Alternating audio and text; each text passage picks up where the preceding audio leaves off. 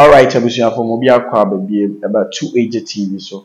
Oboni ani die kwa so fresh time ni and we 2AJ TV na wa subscribe na wa like channel no. Na also wa share edwumadi ID wo so bia e de ama afoforo. And so mensaka opening kese bia e ba no 2AJ production dia odi mu akotene ye pa. Odi munyamfo Osaberima. Ene mensaka na we ntan ene be twetwe nkomo ba akomienu. Na ade bi ho akoso media ne so wonte ase woni mu nkyiremu opemu nkyiremu so eno nti na yato yensa ade afa no papa emo akwa ba mejezo papa na mpoma nyanya de minister ena de amaye asa eno wani so ehyibi ade honest so that is how we need ma bi e course ni ade na one slab drive bring akopon ma ahwe but bomtene o question ya baby say me na pipe a me share be say ready enye madom na o mama botre e wo ensema me kan wan say so they are at the end of the day no min titi amfo be na so but as a de bia obi be kan bra asema as a o react too much enye sem react enokwe ne se woni nokwe na se obi e chia nokwe na how okay enye tiweje nko antia what I say but me no always be ano dem chiri and say you twisted truth to a lie what does me I twist lies am na be truth the bia no me pese ade bia no eye no cry eye ntro what I say uhu Sophia osi Sophie ni uhu atra osi atre ni mum ye mfa Sophie enko ya atre an ye mfa atre so be Sophie. So I think what I say. I consider him the call a speed, and then a spoon. Wow. Inti me mass media na so obeti obra 2AJ17 na beka se asem we die o nka bia de fans ne na ya e ma pressure sama e bia obi be ma be ka 2AJ asem bi na wa address ni ya o pese obe address me nipa fans ni nyina ehun se na ti ama se de ya pressure be free be ba wo so ana kana me ka ka to say the only pressure and mamen and say o dane no kre ayen intro na say o dane intro ayen no kre to the kre na da bia de exactly because I know much obi ene wono ma o 2AJ music production ma we need 2AJ production in China I need to say sure then because the genesis of everybody I know in the production. I know the genesis of everybody in the production. Why? Because I started with him. Then one last year. Not that I started with him, me beja so at the so obi anyone apart from 2AJ name what I say, Mr. Joseph Asamoah my name apart from one meaning emu ensem esin obi because the genesis of every artist, the genesis of every staff in the production, the genesis of every keyboardist, the genesis of every presenter. Konya will be a person who the production. I know the genesis of everybody. Before say ni fan be ba kra na we di kan transfer ayen toto ya. Before say obia be ba production, you need can frame it is either say me na me propose nipa we and as obia propose church we no 2AJ ni mum na ebe abeka kire me say Osaberima aso na sisi en the person ye kofa na ye kofa na na ya tena se na ya bobo mu na ka say oh ye kofa na nyina ya ebe ya ba bi kro akwa kofa so we staff so we artist dem go na say say on na ye ma obia entino obia ebia obi tuma say obai kwa no ebia won sheda ni nhia woni ni nhia ye no enkere say minim say waba I know we azan I'm aware before you came ebia wan te kra ngo ntimi ama wan te kra dia ngo ntimi ama so I dey say eti obi e wo production mo bia asem bi asi obi eni wa woni e chen dem ka ta obi eni wo woni chen enti so me to stand okra na wow papa enemy no be din komo bebre na before that in 26 May kumawu or blessing the legend yes tiefo ni ahwefo nyina buso hwe wani sisi na no ne no ye interview no say ka asem ni ade sisi na ya makose nyame adom ye guso ye ntotoye dem adwuma de 26 May ampaye bidwa ɔsɛ blessing the first time I was there ɛkɔ ne kurom ɛne ne kuromfoɔ aba ɔso abom asɔre awurade ana wɔkɔ nso nyɛ ɔno kɔ ana ɛkɔ wɔde the legends mpanyinfoɔ wate ase Mark Abraham yes Mark Abraham wɔte ne nka akyɛ so ada ase ompie kura ɔno deɛ ompie ɔno bia ne dwumadie bia no kɔ saa nso na yɛ papa Edward akwasi boate ɔno nso no ɔnyɛ obi a wɔte ne nka saa so ada ase ɛna Joseph Mensa ɔmo nyinaa ɛyɛ mpanyinfoɔ a Nyankopɔn ɛnam ɔmo so ɛde gospel industry no ɛsi wade ase ɛno nti ɛna ɔsɛ blessing and the legends ɛyɛ two agent music production yi ɛhyɛ da yi saa dwumadie bi sɛ dwumadie a da bi a na ɛbɛyɛ na yɛde ana wade ase yɛ mpanyinfoɔ bi a ɔmo apɛ ɔmo kota ɔmo apɛ ɔmo juice wade ase into the gospel industry no ɛbi ano yɛde ɛhyɛ ɔmo ɛnimunya. Wow, Papa, before that, Osai blessing, me no need a home come kakra. Since Osai blessing, ebe ka wonsa o production ni mo. Abonten enkofo nsem a woka as compared to obi a wafa production unim obi a process say ntuni we wa ha comment e fra abonten eba no nchen wo ya aware the free production mo ankasa mo tena so a enkomo a mo difa that particular artist ne ho so wo ya aware me person be bisa say Osai blessing the legend you will kuma say this time you kokuma wo Osai blessing ankasa ba production mu no adanse asurunku bi asede pia ayo nwanwa ama woti Osai program bi ase program bi eba aba Osai nwa the way I say okay kan ho de ho nwam pushi se ade no be ya ama nipa ehu na nkofo so aba ma program ay successful ya da bia meta trans dwene ho sa wo bibi ana adanse bi akwa ne bibi a shock obi ama wati bi pen enti na watu ho asi wa da bia ubuso a o support Osai blessing o pushi so nipa bi no production bet Osai de eba pa style a wo si yese Osai ne ma no be content no too much edentia Osai blessing as the name suggests blessing blessing is insure okay Osai ba he no emi ni mukuri wa ye insure ama ye mu be the whole Ghana of which of course emi ntumi ni no free so that say Osai blessing eye abofra bi a aduma change kuta akwa na no de so that say and a whole lot of testimonies okay and Osai blessings ministration Osai blessing minister testimonies bebree omo hwe no fiti amanane omo hwe no fiti Ghana echichi ene baabi a dodo na afe omo fra na omo share omo testimonies ni ade obi tumi ka na meta wo so na wo asema yede so the truth is ayina testimonies eba aya yen share with social media okay now I think we have to start doing this thing testimonies na ya eba and what so that you need to make say oh me sure Osai blessing me ado to say matunya kopie mu abrochi obi nkrata se na ope da wonya ne ade no to be sure Osai blessing you na hwe video no keke ntina so bom paye keke na rade abie kwa so papa ni there is a time I agree say was testimonies na ebi ba ye de ba abonte man kokko say of course they say I'm expecting say the media team of which of course you are part no I was said you na sa na many na ye the bar point because testimonies and any programs are testimonies videos near them aya na ye so as I say first you know we used to do it but I say we be ache so as I say we see I will be expecting you say we after the program do interviews ma omo enhunu akrofo hunu even omo nya instant healing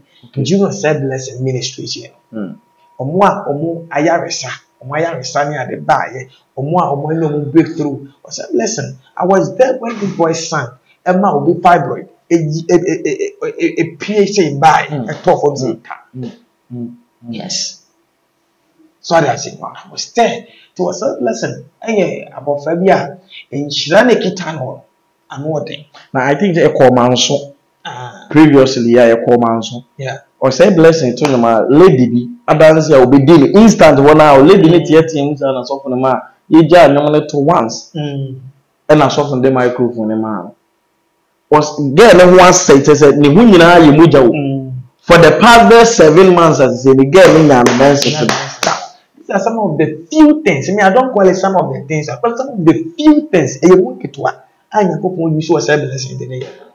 Instant one thing na yes girl ni hu nyina say me kware na me so say bia girl ko be fere kakra na nka e bia but the one say kakra bet still send again this movie bear ni mu wono e de ne ho ba be kire say ye man microphone no nkasa no Sunny ma we na go do a blessing here.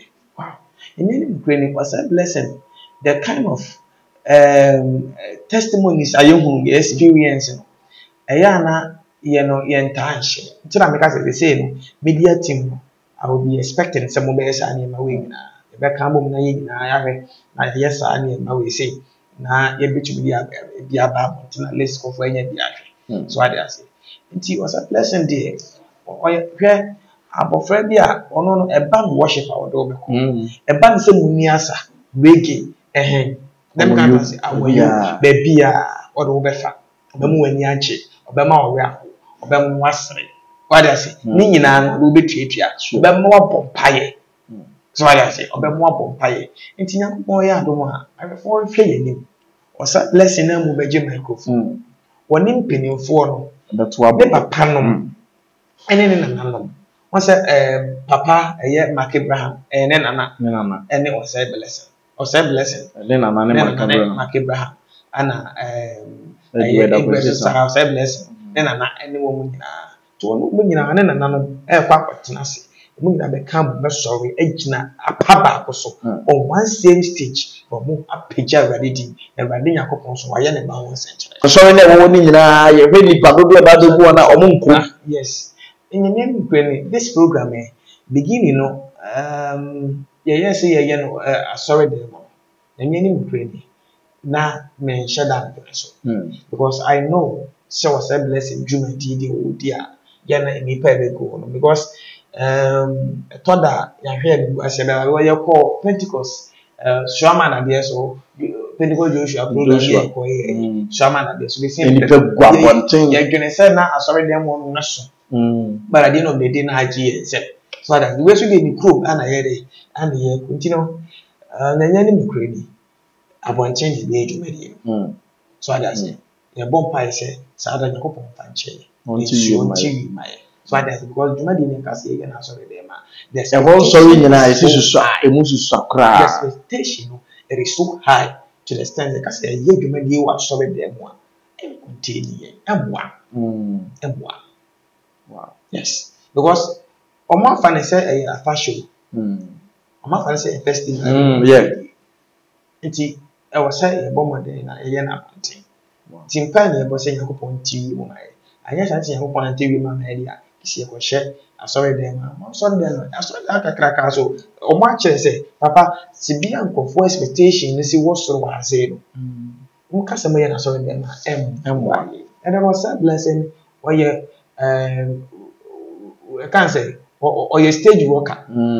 Ono no rock stage nipa bi so ya ba bia ho so a bia obe se dansa mo se bless na so my go mo nsa kwe na me kura mpo masa na ona wonsa mi ni nsa kura wasa wow papa engine or say blessing you say obi hwe ye nkofo se mo nka bibia engine o mo ni mo hu se o mo boa o mo ni se ja production dey sika wo mu na ye dey ye bibia obi wo no ma ye meka hwe nti e wo social media no Obeka, ebi mu ni se bia o sere bere nya me adwuma na ye akra no wosua e na papa ma so ni mu a mo boa no obi nso te wo no mo ni se ye meka bibia no mo nte ma no kasa ni bibia de woni se program bibia okay bere bi nso na mo bi e wo ba bia ye hia mo bi se ye sere no e do ma se man sere na man fa anto bibia ndi na se man sere na man fa akwa ya de boni ndi me ko so asere sansa me sere de nya me adwuma so ada ase nti yeguso Medika aka say fans form person of baby.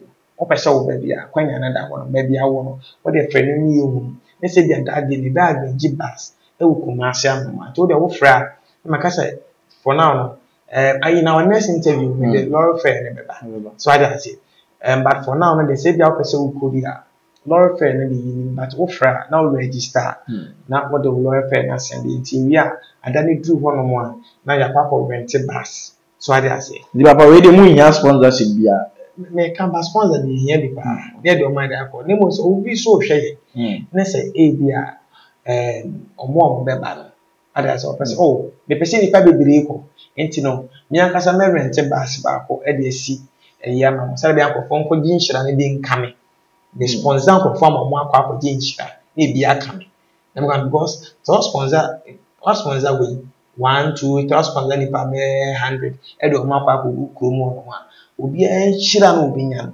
emu ebi ye wo dey fast emu nhira no obi a wo give 10% kwa na menia enye nhira bebre na waje aside the way ye no nhira wo besa aje dem me kan atema se nti eno nso no betumi ayre a support ana afi nso no ye ko no enye ni mekure ni ebi ayi ntumi na ye beta ebi titi ho de kwan na wa so aje ase ene instrumentalist for ebe ko media men out ebe ko and even the production as a whole them can say what you say I can say obeboa ebia ye kai de beko obefa ho ka them can say ebia fuel am de beko and I say bia bas car de beko am me high car de beko say to je car into me and fire so I that say enti oh me come cars no me fuel e de amamo we say me ya amamo ya de be na ya to hallelujah amamo what must ya kwaya bo fire sere ni ko sere ni ko nam ye so na onfanya makoma so ade nye de aside that the entire ankra ne be she any media guys you media personnel them can message sure one with awareness sabi won fa wo bossa na be fa ko gina won media ka ko ye interviews them can message wo be shata ade production is a big program the prior say kuruma so mo say production no say o mi dimu ampa so what I say instrumentalist for be shata ade backers no be shata ade artist money na be shata production no bi obeba camera mo bi na be shata ade na kan MC se be fa wo o me shata sure so ade say to be kin aka say oh ene sa ade a enkwa no mo tonyo mo no mafa o mu nyina ta ade ka mafa o say blessing ho ta ade ka oh mafa kofin senku enta ade ho eka oh mafa ns enta ade ho mafa two age enta ade ho ka enti no betumi abomodina na ade as much as you can do betumi afa o enta ade ho ka so betumi afa ho ka so ade say aduane am be die mafa what ma say we nyina ye ka ke di ja betumi afa instrument ye de ko ebi betumi ashiki betumi ase betumi no ebia oh monyi sika we mpanto akire say ko driver kra wo di video ni fili kumase akọ sika wo kana no de ni nyina e wo no oh mo instruments kra bo ma fa ho ka ni nyina mo lighting system fa ho ka when you just to a production always we want things in a perfect way until over your lighting now the genre is always different so I say where your stage it is always different your sound it is always different unlike the others so as I say until you are near my officer of our car and then trust me ensure it is free idea sure 26 May kumawu Osaberima and the legend papa men say obebre before say be wie na say be because of media na so me say ye wem ba akom ye no na won so no say anu ye bi wo wa na mu aye bi wo wa e wasa wo de ma atiefo tuwe de nipa bi a oye pani pa osi adwene mu nyane ma to say ye say mo ya arrangement kwa be di anniversary 10 years anniversary bi e de ama no this I think say e be this year ya papa no oye pani pa osi mu nyane waboa enkora ne mofra bebre amamo stardom api but early no say pani bi kwa na be ba akotena ba bi a media bi so no bi benya atena na o cassette am which is not good and I mean media no so and I share Nature TV the post to be away about a presenter kesiye ba akopo masi ya friend happy.com or interview bi o in fact media answer me three but all production ma we penny wo media I think say wo de obehu ehun mo aye bi de amaya na oka bibi say that time 2AJ dey odesheba pressure e ba aye no 2AJ meeting or baby na asema na 2AJ kan say eye ne ya say ono happy when ya pressure so mfa so and happy ni so ma reply bi say ade two age person oba be stress the free ni wa na me da say happy menu penny ni happy age wise when ni chain but media mo ndie enye ni mhwe ni mene na anya pe wo nkrampo na on chain mo in the space of the media. It was mentioned I've been in the media space for more than a decade. So that's it. My year Juma, I was so many radio stations. So I my managing radio station there. Okay. So I've been a programs manager before. Maybe I say radio with the likes of political show, everything. The name will still be the highest post. So I and happy there, a media. Media mu and I may mean because my year Juma, Junior FM. First radio station, Junior FM, I was one of the first presenters I hear Juma with Junior FM. Okay. So I it's one of the people who be happy. I'm trying so why you're such a humble person. I mean, I'm crazy. Medical culture said, me no. Me found one idea Obeka. Say you and you, and when elder one me can't found happy. I'm a very humble person because I'm creating the age now when you need change feel be change me the way but now the piano or the need any I can say a factor the my movie. So at Sure. My man anxious in free Priscilla by interview the moon seven. My interview Okay. or can say on the first person or ma Priscilla Aquenia. Sure. Radio station on radio. I won't take that from him. It's the truth. I'm going to ask. I won't take it from him. Why am I saying this? I am here and I'm a friend. Even in the interview, he said it. So I must say, I am here and I'm a friend. I'm so happy. Maybe I'll be good. My name is Hadabra. Now, about me say we kwano yade betumi aye adwuma no pa ana ka o beginning no so na adwuma no te ka no e de o kan kire ko kasi mi so Osaberima wa ni tua papa no so minim no ni tua papa no minim no ba minim nyese minim say dia minim ni close minim no because my year you ginya me fm ti minim say na ni wo ne radio station so ba Osaberima tell dia papa no na ni wo na adwuma no ho pa na wo ma no e kan say na mane ba na sa pa no anya dia say oh me fa happy birthday 3 times but na the final one ka ja happy happy ni nya no me dia kwa no be ba me dem 7 be ba o ngu we ma say no person didn't see me. I feel to a sharp young farm and then a one was a fan brand. Quite Aneta, being quite that day, and yen couldn't have when you were young. And trust me, video no coil and sell it or the Shabbat person. Name of so sell it happy. Okay. Them can't say. And or but that statement on one can't say to me, the catcher and say. It is not true. No correct. Two age and cancer. Because I am a yes, when you am a home passo, mainly to age home passo. Okay. Then I can't imagine. And for so person children, you are the first person. I would de mount the Shabbat Priscilla Quenya. Them can't say, oh, media space. I know Captain Mahama, a wolf from. Okay. What I say, Captain Mahama, so you need to see na bo. I mean, best me book because I think almost so much say once to me book reading.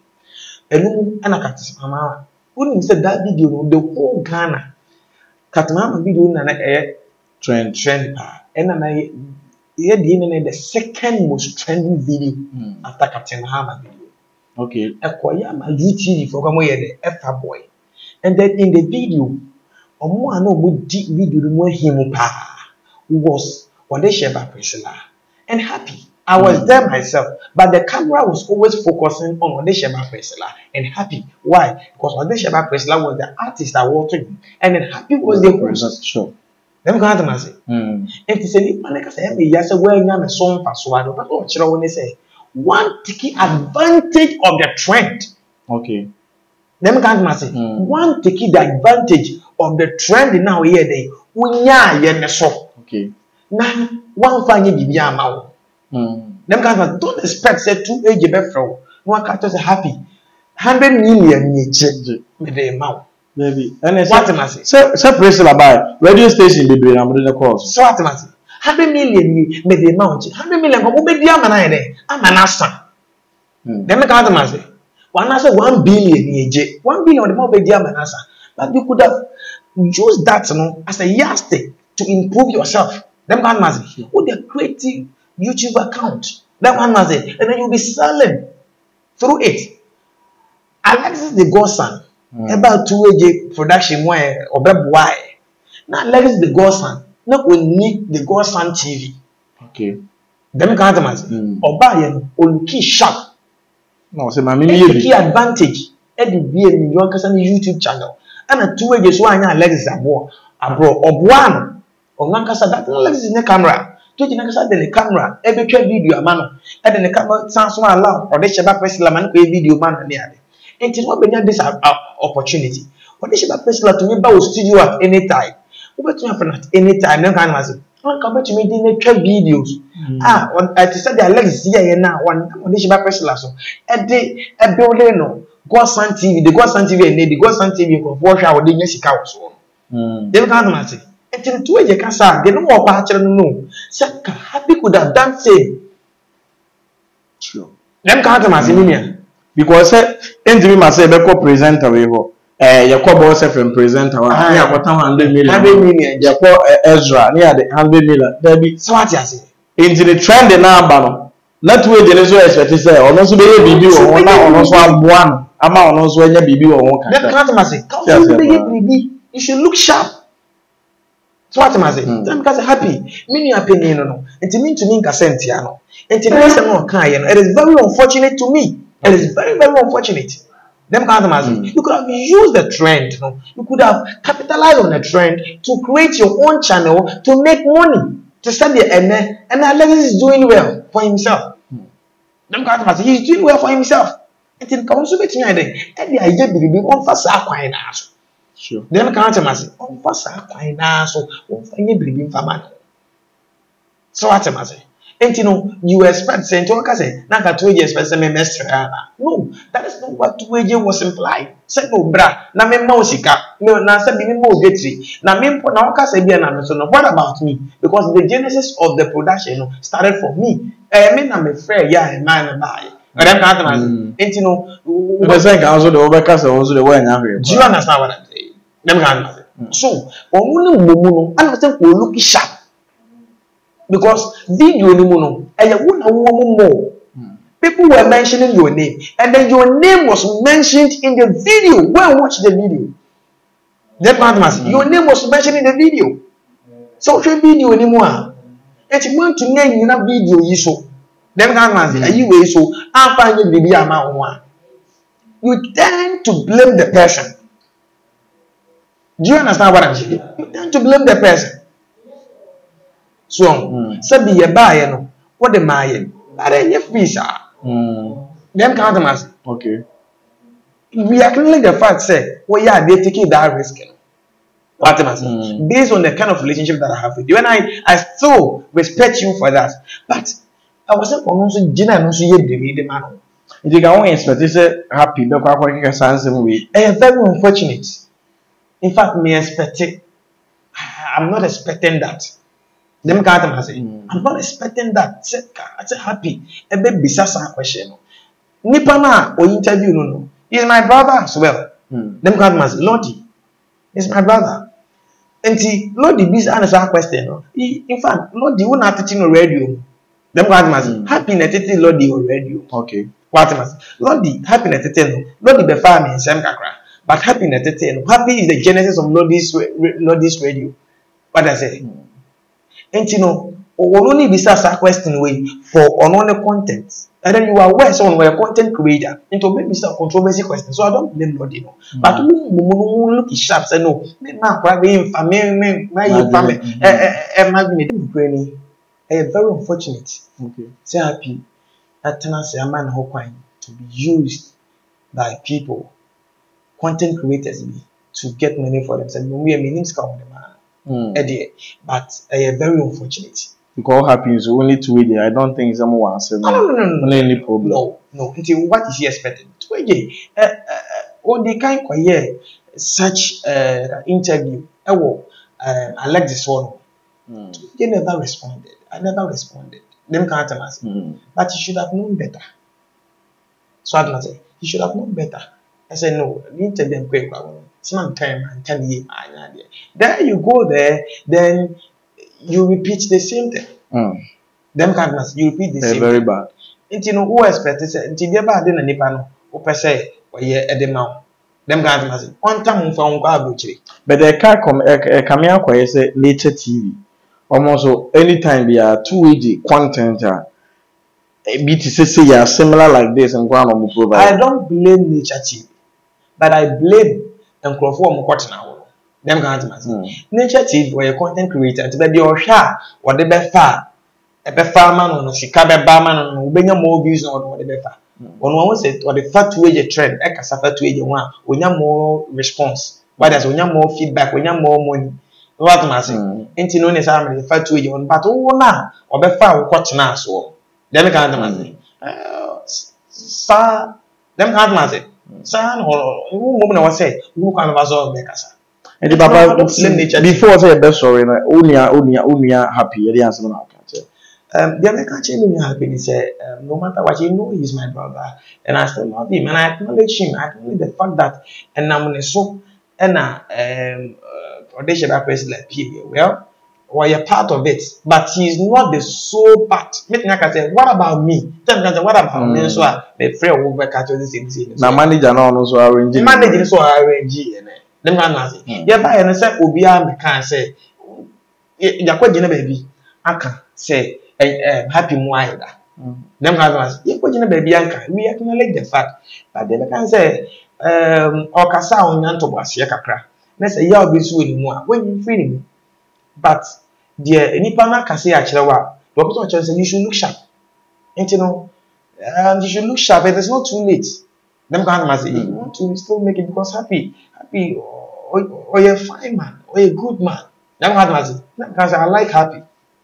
Penasem, my friend in Dinko, he was one of my MCs. So at Mazi, by the living in a transition, come on. So at Mazi, and they may not say, my friend in Akasa, but then my friend in Akasa is happy. I can't to pass you and say, be outcome because a single one of my or can't, and be another one, you know, but my friend catch so I think so, obey or steady or one of us. So at Mazi, there is not a victim, and I was said. Oko jina na wedding na wo kan wa ba oni nse ntesa na we kwanye sa ato aso akran ka me kan wo ka me kan wo ase so ati ase enti no mesre no onye careful e was akwan so oye penyini e manam pene e ma omo otete wo enam emfa na mpe content so ati ase because oye penyini in the media space so ati ase oye penyini in the media space na ka say me happy me bunipa oye minia so ati ase. And then I do my pain. Okay, and I still respect him, and I'm forever respect happy. Wow. Made up for high 2AG TV show. 26 May, hey, I'll say blessing the legend. Kumawu. Baby, I will be out here. Yen share Kumawu on the 26th of May, ya every year. Kwasiada anywhere, Sunday anywhere, 4:30 p.m. na program na starting. Made up for baby, I will be a Accra, a Hefana, South Africa. Outside Ghana, baby, I will be a obetumi aba. Domain grow na wa, baby, a cow to Kumawu, Ubenya Biaba, Usi Kumasia, Udru KJT, or 2 for runabout, Messoa, also Upe Kumawu, Udru Roma Hela, or Sabeka Kumawuka, now also Wabipimo, or Say Blessing the Legend, and I'm going to say a rather about bones and cherry. Medin that's at the bra ernest, me Ankasa, me papa, or Osaberima to train, or Yakram, Bassino, Yabesensi.